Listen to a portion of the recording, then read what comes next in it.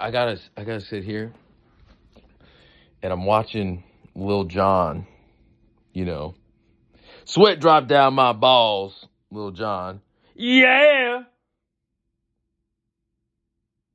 You know that guy. He's converting to Islam. And he's doing the whole thing. He's saying he worships no one else but Allah. You know, whatever they have to do to convert for them to be accepted into the brotherhood. And like, I'm like, interesting. Whatever. If that's what's calling you, that's what your mission is right now. I think like that's what that man's supposed to do. But like, I'm reading the comments, and they're like, he's doing this for clout.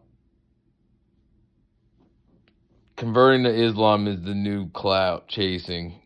Like, what? How? And then other people are like, that's retarded.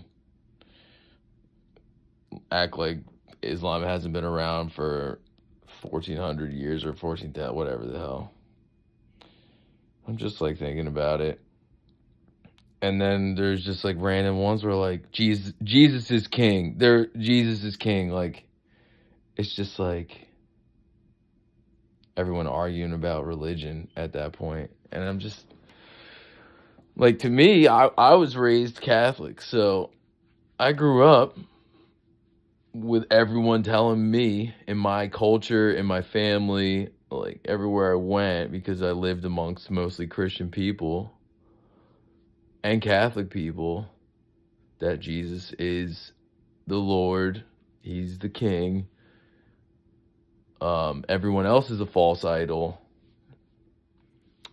And I'm like, growing up, I'm thinking, yeah, that is what is happening in every family of every other religion. So everybody that is raised in Islam is being told there's only Allah. Everybody else is a false idol or a messenger. And Jesus was just a messenger. He's not God. Muhammad is the last messenger. And that's it. And then it's just Allah, whatever.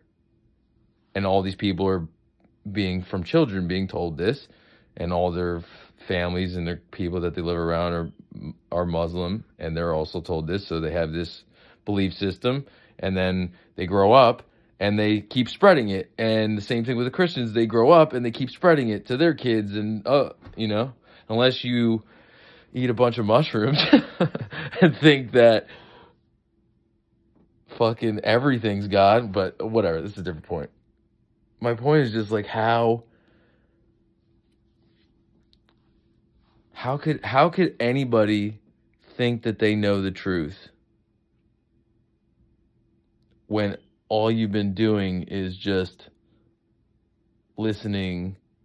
You've just been being told what the truth is without knowing the truth. And then you grow up and you read your books, your holy books, and you're like, no, this is the truth. It's making so much sense. There would be no way that this can't be the truth, or this and X, Y, and Z couldn't happen.